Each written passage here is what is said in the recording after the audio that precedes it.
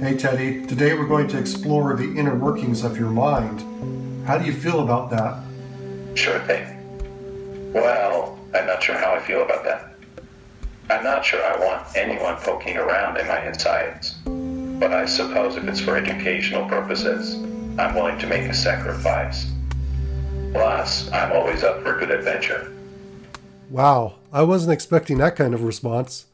What a great introduction to this topic. In my previous video, I introduced how Teddy Ruxpin works and provided an overview of all the project's major components. You may find it helpful to review that video first. OpenAI's GPT-3 is the first component I'm covering in depth because that is actually where this project began. I wanted to see what it was capable of, and I was delighted by what I discovered. When starting your own project, you'll also want to do some upfront experimentation to dial in the kind of interactive experience you want to achieve. Let's briefly review what ChatGPT is. Instead of describing it myself, I'm going to let ChatGPT explain what it is in its own words. It tells us that it is a language model created by OpenAI. It is based off of their GPT-3 generation of models, which are quite good at generating human responses to natural language. In essence, it takes in text and adds onto it the text it predicts should follow, and it is good enough at it to sound convincingly human a lot of the time. When I asked ChatGPT what GPT-3 is, it tells us that it is one of the largest language models ever created and was trained off of an enormous amount of text data. GPT models are built using artificial neural networks, which are roughly modeled off of how neurons work in the brains of living things. Unlike traditional models, its behavior is not defined by a programmer writing code. Instead, it learns on its own how to behave through exposure to data. As impressive as ChatGPT is, it has limitations like any other technology. ChatGPT's biggest limitation is that it won't always provide a correct answer. This can happen because it was either exposed to inaccurate information or didn't encounter any information on a topic during its training. It will confidently tell you something that is incorrect, so don't consult your AI-powered Teddy about medical conditions, legal advice, or investment decisions. It also won't be able to answer questions about recent events. Its knowledge is limited to what was available at the time the model was trained. Now that we've reviewed what ChatGPT is, I'll introduce you to the OpenAI Playground to show you how it works from a developer's perspective. Accessing the playgrounds will require you to create an account with them first.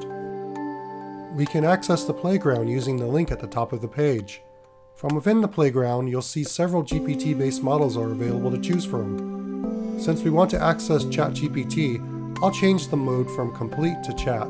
The playground visibly changes with that selection. Next, I'll check that I'm using the latest model available. I'll leave GPT 3.5 Turbo selected because it was the model powering ChatGPT at the time I recorded this. It's worthwhile to experiment with other models. OpenAI provides multiple options because each has its own advantages and disadvantages. You may find that one of the alternatives works better for your project. In the spirit of brevity, I'm not going to review the other options, because in my experience, the defaults work really well. An understanding of ChatGPT's concept of roles is key to having it take on a personality. It defines 3 roles: system, user, and assistant. Of the 3, system is the most important for shaping a personality.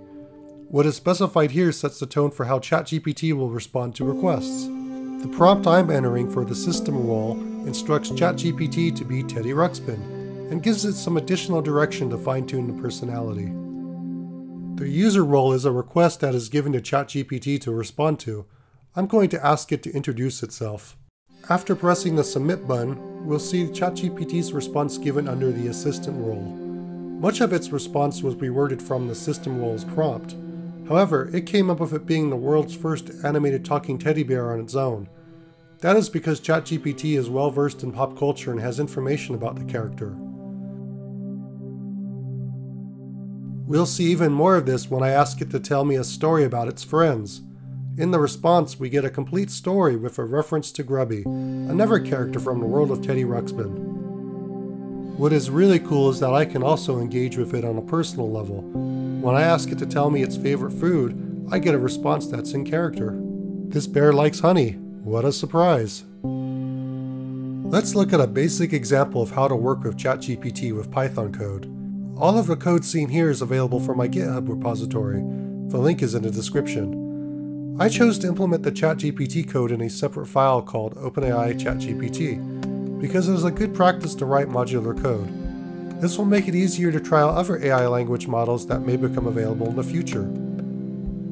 In OpenAI ChatGPT, most of the interesting work is done in a function called Query AI. Its purpose is to take in a user query and pass it to ChatGPT for a response. To accomplish this, I'm calling the OpenAI package's chat completion create function. Looking at parameters of the API call, we see they closely align with the options from the ChatGPT playground. Just like in the playground, I'm setting the model to be GPT 3.5 Turbo. And under messages, there are also the familiar system and user roles, which are given variables to populate them with the desired personality prompt and user request text. The project also includes a sample script called Test AI for trying out the ChatGPT code. When I run it, it prompts for a user query. I'll ask it to introduce itself. And moments later, we have an in-character response from ChatGPT. In addition to the response, it also displays the response time. This is how long it took for ChatGPT to provide an answer. This is important because this is a contributor of how delayed Teddy will be in giving a response. The illusion of interactivity will be broken if the delay is too long. It seems like the delays have gotten longer recently, and this may be a result of ChatGPT's increased popularity. Fortunately, OpenAI does provide tools to help mitigate this concern, but there is enough to that topic to be its own video.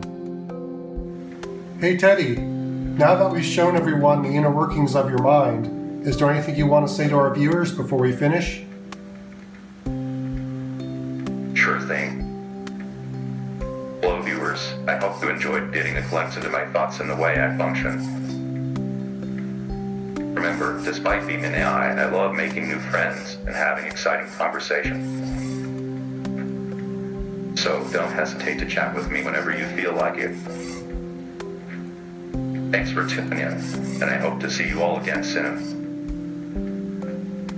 Take care and stay awesome.